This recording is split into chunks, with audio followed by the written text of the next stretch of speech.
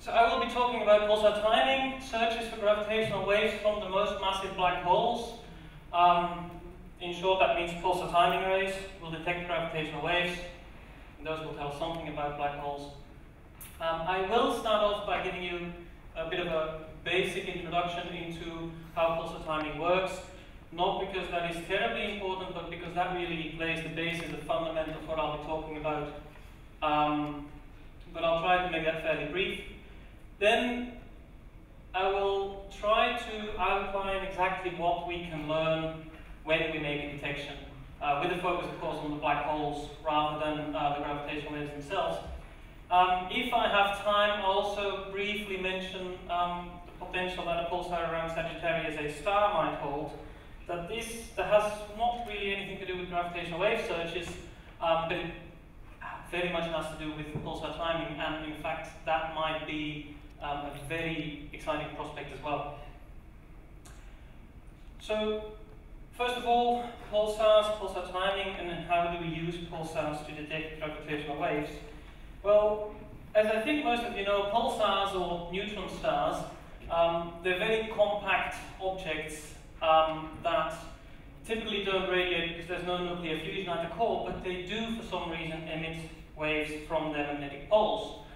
Now, the fact that the magnetic axis and the rotation axis are offset means that these beams of radiation get swept around in space, and if the alignment is opportune, like in this video here, you get a pulse of radiation passing by every once in a while, hence the name pulsating stars or pulsars. Now, if that radiation beam, if that rotation is stable enough and that radiation beam goes nicely like in this clip, then you can mathematically predict when these pulses should arrive. This is just a basic, to give you a basic idea of what kind of things go in there. You've got, of course, the spin frequency of the pulsar. It's spin down as it loses energy and rotates slower in time. There's dispersive effects to do with the electron density in the interstellar medium. R and S are vectors that point from the solar system barycenter to the Earth, as well as the Earth goes around the Sun. That changes the length of the travel path of the photons, and that needs to be taken into account. The other vector points in the direction of the pulsar, so depending on where in the sky the pulsar is, of course, the path length might be different. The velocity of the pulsar as it moves in the sky, and a whole lot of other terms, especially when the pulsar is in a binary system, so that you take into account every motion in that binary system. And of course, especially if you were to detect a pulsar around Sagittarius A star, that would be where all the interesting science lies. So, you have your model, you have your observations, you can subtract one from the other, resulting in the residuals, predictably. What do they typically look like? Something like this. On the x-axis here you have the date of the observation, on the y-axis you have the residual. Now, the residual contains everything that is not in your timing model, but that does happen in reality. So the first order here, what you can see is just measurement error, just Gaussian random scatter. You know it's there, you can't predict it though, so it will always be there. What you can do is improve your observing setup so that that scatter gets less and less in time as your systems improve. And as you do push down that white noise, you might get sensitive to other effects that lie underneath the noise. Now, this is a very nice plot because it shows that everything is nice and predictable. To be completely frank, this is not always the case, in the sense that we can't use every pulsar for this game. To get a better idea of which pulsars we can use, we'll look at this PP dot diagram. This is the basic diagram of pulsar astronomy. It's got the pulse period on the x-axis and its spin down rate on the y-axis, and you immediately notice one big group which we call the young or slow pulsars here. Now, if you time those, and George Hobbs did this a while ago, if you time those, typically the residuals look like this. Now, this doesn't look at all like what we saw in the previous slide. This is a huge signal. It's not Gaussian in any way, but it's also not predictable. It is some instability, either in the pulsar's interior or in the magnetosphere of the pulsar, and the problem is so far nobody has been able to explain it in a way that we can model it and subtract it. So that means these pulsars, and this is about 90% of the population, you can't really use for gravitational wave detection, not yet, that is. There's, however, a different group. There's the millisecond pulsar pulsars here with much faster spin periods, and those are the ones which I showed an example of in the previous slide. Those are stable, those are well behaved. Whatever affects these guys does not seem to affect those guys, at least not at the level that we are sensitive. So when we talk about gravitational wave detection with pulsars, it's these guys that we talk about. It's only about 10% of the population, but so far it looks like they will be sufficient.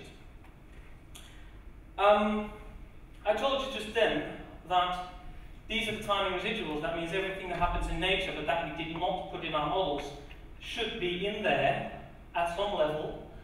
And so there's several things that we know should be in there. Of course, Gaussian measurement errors are mentioned already. The intrinsic pulsar instabilities, as I said, for millisecond pulsars, they're not really seen yet, but they might be at a lower level where we can't see them yet. I mentioned that the interstellar dispersion comes into the formula. Well, if that varies in time, that is something we also see in the residuals, and we should correct for it. And of course, finally, gravitational waves are there. Now, that shows that, and this is not an exhaustive list, there are other things which we know are there, like solar system errors maybe. This shows that there's a lot of stuff in that noise, and that it's not as straightforward as to just, see the gravitational waves. We need some way of distinguishing them from all the other sources of noise, and so that is through correlation, because the gravitational waves, of course, they have a quadrupolar correlation, and so they are uniquely identifiable from all the other sources. Specifically, we tend to use the Hellings and Downs correlation curve as presented in the 80s, where you have, for each pair of pulsars in your array, you can have the angle between the pulsars on the sky here, and you can correlate the timing residuals, and this curve gives you the expected correlation due to the gravitational waves. These dots here are just a simulation to show what an actual detection might look like. So that's how it works. You time your pulsars, get residuals, cross-correlate, and you get this curve. We are, of course, not the only ones playing this game. Again, I don't need to go into this plot in detail because it's been shown before, but I did want to point out that it's actually maybe something that the Planck satellite might become important in this game very soon as well. To give you an idea where we stand, and again, I cross over in the previous talk a bit, but not too much. This is a plot that Alberto Sassana made recently. In fact, it's a slight variation of his 2013 publication, which is preparing for an upcoming paper. And it shows you for 4 different scenarios of black hole of binary black hole evolution. It shows you the predicted amplitude range of the gravitational waves. It also shows these 2 points, which are, top point is the currently best published limit on gravitational waves from pulsar timing. The lower point is also shown in the previous talk, is the best unpublished limit submitted by Shannon et al. A while ago, and so it should appear in publication hopefully in the next week, in the next couple of weeks. Now, compared to these bands, that bottom point is starting to get quite constraining. The top point is not too impressive, but this red box here is to remind you of the expected gravitational wave amplitude range that we were working with until Alberto came out with this paper. And so compared to that range, we were actually doing quite well and getting quite low. Now Alberto has sent us back a bit, but we're not desperate yet. We'll definitely keep pushing these points down as we, for example, combine our international data. And as we do so, of course, you can see different models predict different amplitudes. You might be able to distinguish between the different models and how exactly do supermassive binary black holes evolve. So that already gets into the next topic of my talk, is what kind of gravitational wave sources do we have and what can we learn about them? First of all, the stochastic gravitational wave background. There's a talk tomorrow by Marta Volonteri, which is pretty much exactly on this, so I'll keep this very short in order not to steal too much of her talk. Comes down to the fact that hierarchical galaxy formation, which is the standard paradigm for galaxy evolution and galaxy growth, predicts that galaxies grow through merger. This implies that the central supermassive black holes at the centers of those galaxies become binaries and eventually merge. The gravitational waves that these binaries produce can be detected in the pulsar timing array band, and so the details will be shown tomorrow. An example of what that would look like like, again, a plot by Alberto.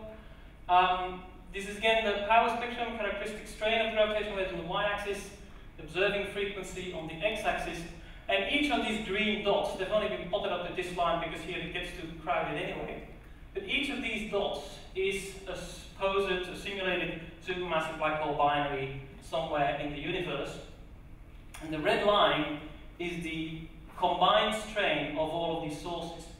Now, in most cases, there's so many sources in each frequency bin that you really can't distinguish one from another, and that's why it's a stochastic background you're looking at.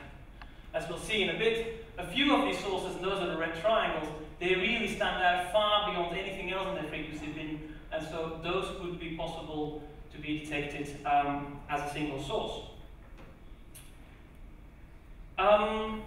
Now, the problem, if we detect a gravitational wave background as opposed to a single source, and of course the problem is that we can't really derive any information on an individual black hole, which might be a bit disappointing for most of you. But we should be able to get population statistics out. I think the best paper to look at in that context is still this one from 2008, Cesana, Vecchio and Colacchino. And just to give you the brief summary, again, it's population statistics, it's no individual black hole measurements, and that's why I think we might go over this a bit fast. If we detect a gravitational wave background, that shows that the final passing problem, that the black holes can't get too close enough together to coalesce, that is solved in nature, that is not an issue, because otherwise the gravitational wave background wouldn't be there. We can probe the supermassive binary black hole population just by measuring the amplitude essentially, and as I showed in the other plots, the black hole host relationships, they really define what the spectrum will look like, and so that we shall be able to constrain. Also, the local interaction of the supermassive black holes with the gas and the stars around the black hole, that should have a big impact on exactly what spectrum we will detect. And eccentricities, that's a bit of a difficult one. There hasn't been very much work on it because it's a quite complicated problem, but again, that would influence the exact shape of the spectrum. So all of these things, statistically, there should be some information there which we can pull out. More interestingly, I think, for black hole science would be that kind of point where a single source stands out and you can actually measure, detect that single source. Now, to fully understand what we can do with that, let's look a bit at the impact of those gravitational waves, of those supermassive binary black holes on the timing residuals. And this is the timing residual, it's a function of time. This is typically what such a binary black hole would do. It's dependent on a few angles, but most importantly, the amplitude, of course, has two components for the two polarizations of the gravitational wave. And the big important point of this slide is that that amplitude only depends on the evolution of the gravitational waves at the Earth and the evolution of the gravitational waves at the pulsar. Just to show you an example, if you take the proposed supermassive binary black hole in the radio galaxy 3C66b, as published in Sudo et al. 2003, they had a quite wide range of predicted masses, but if you take that top mass, the top of their range, you can actually predict for a given pulsar what that signature would look like in the timing residuals. And what you see is two things. First of all, you see this very high frequency wobble. That is the Earth term. That is what the pulsar does. Well, that's what the gravitational waves do at the Earth. It's got a high frequency because it's a fairly late stage of the binary evolution. The second thing you see is this very low frequency wobble. That is the pulsar term. That is an earlier stage of the binary evolution because that signal first traveled as a gravitational wave to the pulsar and then imprinted in the photons from the pulsar and traveled to Earth. So it made a detour. That means you probe an earlier phase of the binary black hole evolution.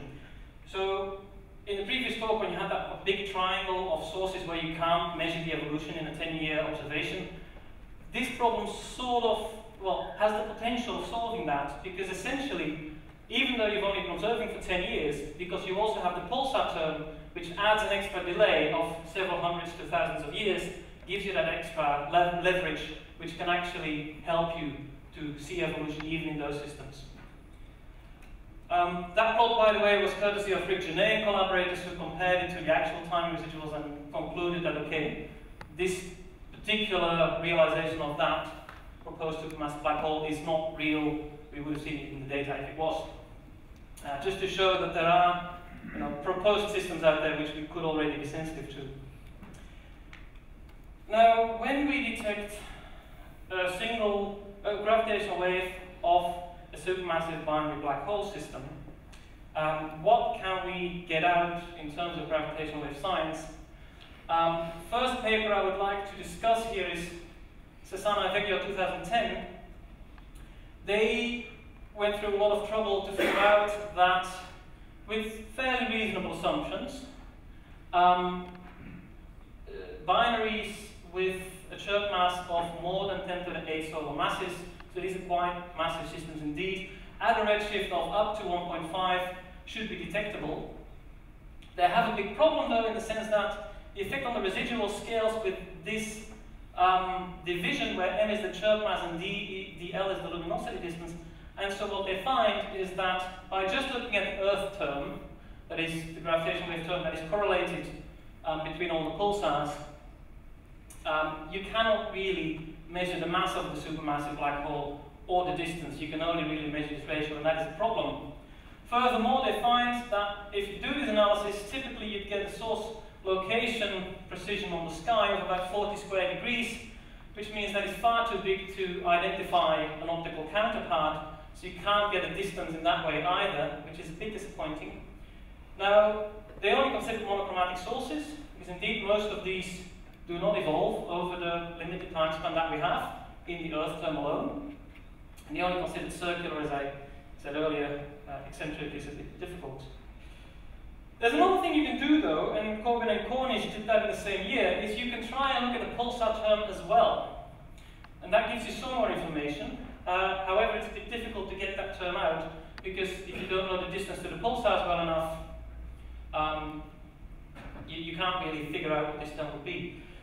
So what they did was, through a Bayesian analysis, they marginalized over the pulsar distance to get both the pulsar distance and a handle on the pulsar term.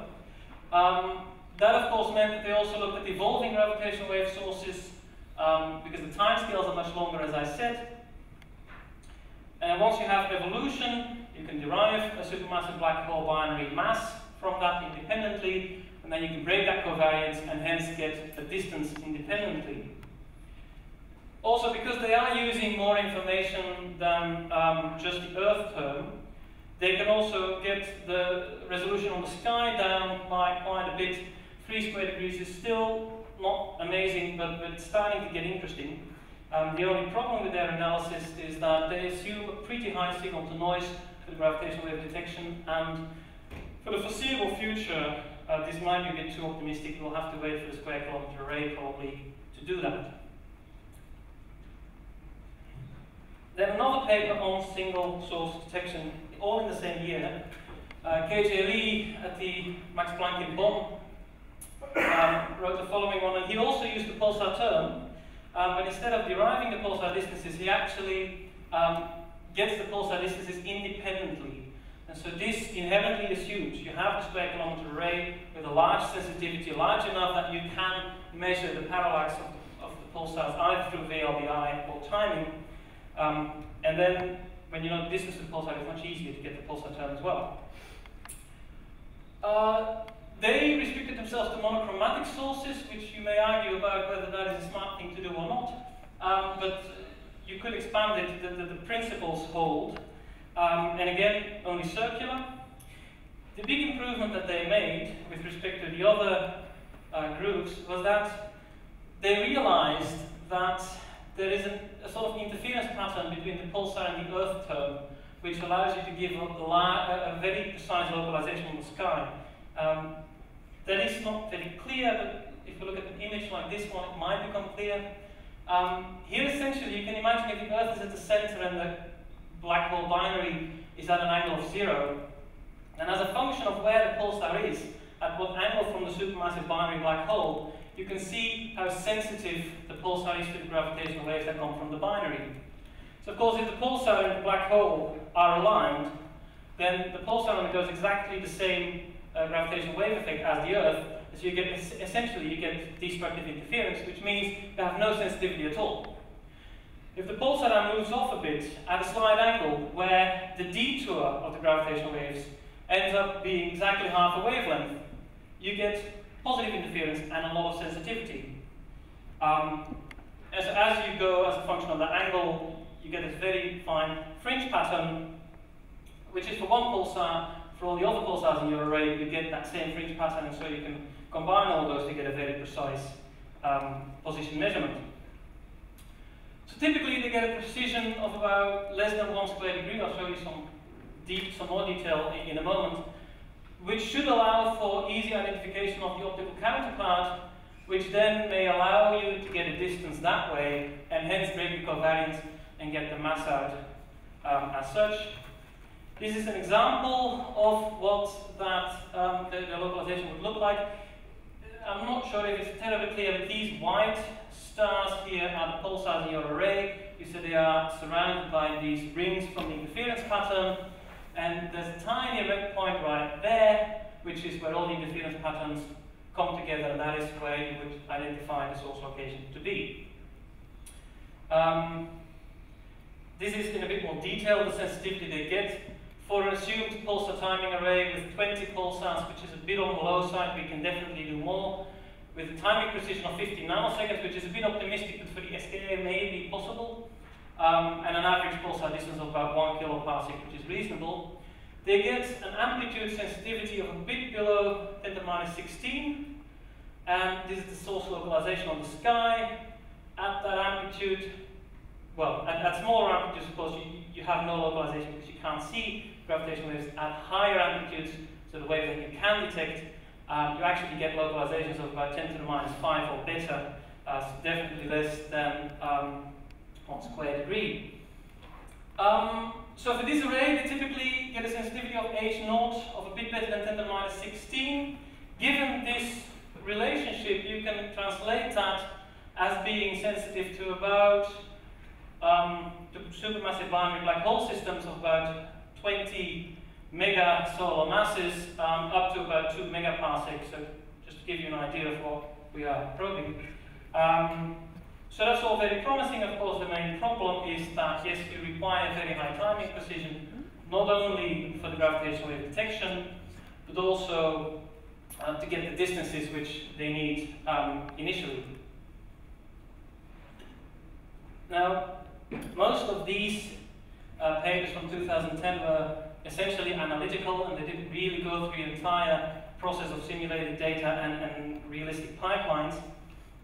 That work is more recent. Here at the AEI, in collaboration with Paris, there's been a bit of work on a genetic algorithm to pick out single sources from a simulated data set. This plot shows you the pulsars in the array, which they're a bit on the, there's a bit too few maybe to be realistic, but it's not that far off. The crosses which you may or may not see are where the gravitational wave sources were put into the simulation, and the circles are where the genetic algorithm took them out.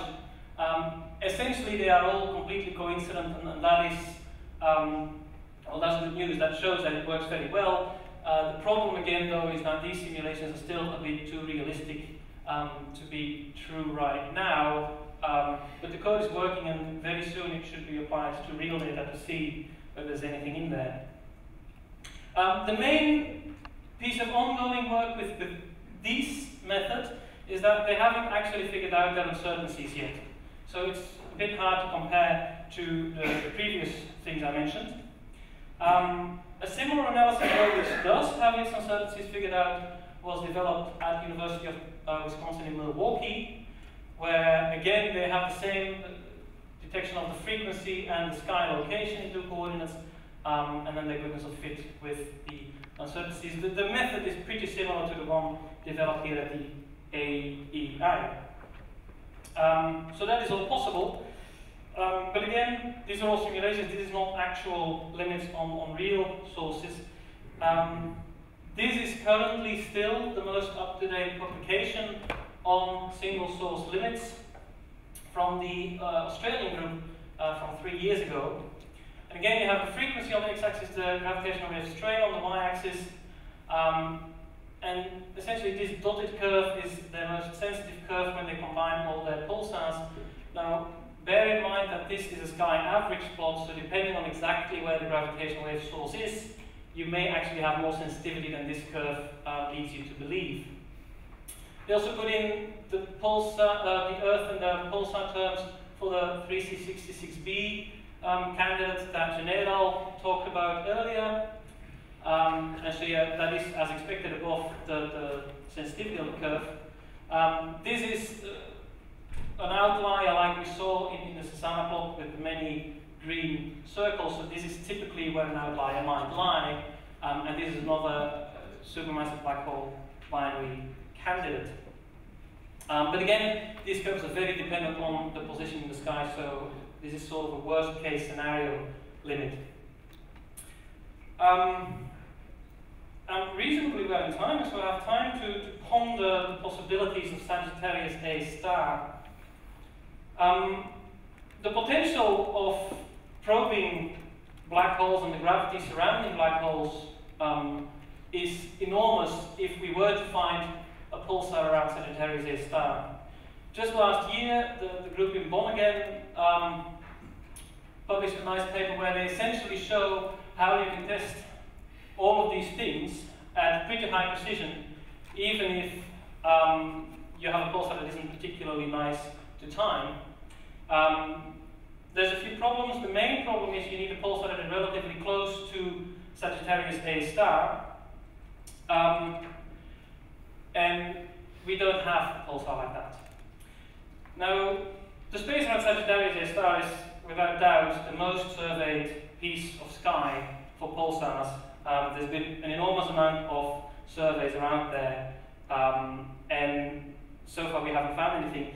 The reasons for that were always expected to be essentially strong scattering, that the medium, the area around Sagittarius A star is so messy, there's so much gas and dust and everything, that multipath scattering makes your pulse spread out so that eventually you just have a continuum source, which of course you can't time. That means you'd like to do your survey at higher observing frequencies because their scattering angles get less, and therefore this doesn't become a problem anymore. However, pulsars are steep spectral index objects. That means at high frequencies they're very faint, so you want to go to low frequencies, and this clash of interest really means that it's very hard to survey around Sagittarius A star. A very interesting thing, however, happened quite recently, and this is the main reason I wanted to mention this, is in April of this year, the New Star satellite discovered a 3.76 second pulsar around, well, in the neighborhood of Sagittarius A star, actually quite close to the supposed location of the supermassive black hole. So that's very exciting, because this could finally be the pulsar that we've always looked for. So immediately, within a matter of days, pretty much every telescope, especially radio, but also some higher frequency telescopes, pointed at that location to see whether it was there. As is often the case with bursting pulsars, the first few days nothing was seen, but then after a while the radio also turned on and actually pulsations were seen. The object was studied in great detail, and there were some really fascinating finds. The dispersion measure, which is a measure of the integrated electron density to the source, is about 4,000, which is by far the largest that we have found.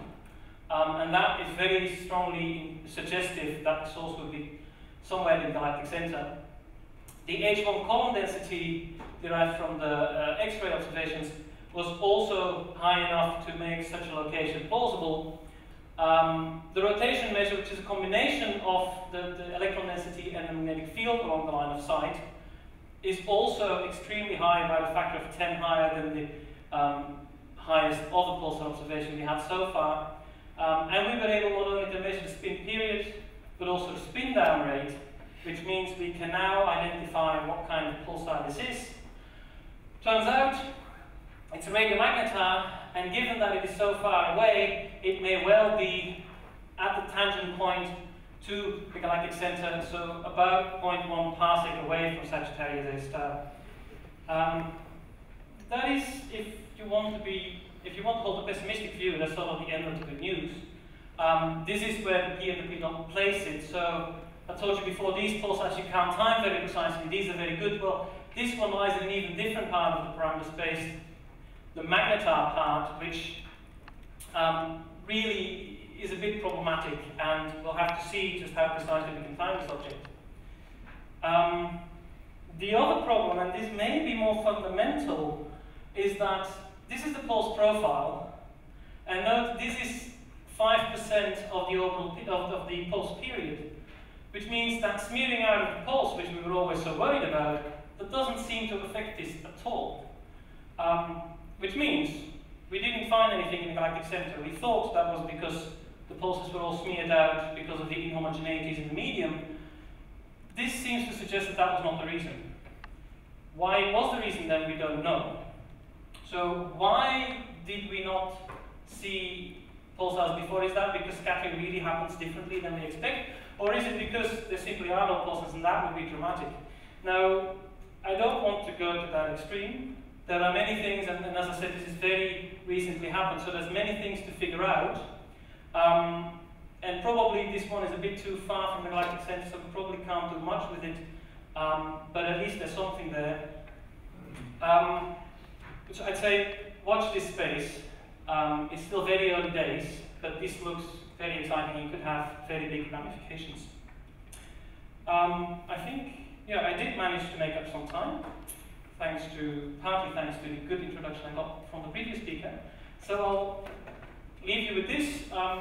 Pulsar timing, gravitational wave detections should arrive relatively soon if the models that we are hunting down are anything to go by.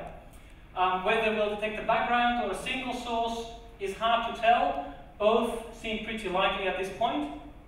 If we do detect a single supermassive binary black hole, that would be very interesting for black hole science. But probably we need better precision, better sensitivity, and so we may have to wait for the square kilometer array, which will come up early in the next decade, if we're lucky. And Sagittarius A star, finally a pulsar was found quite close to the central black hole.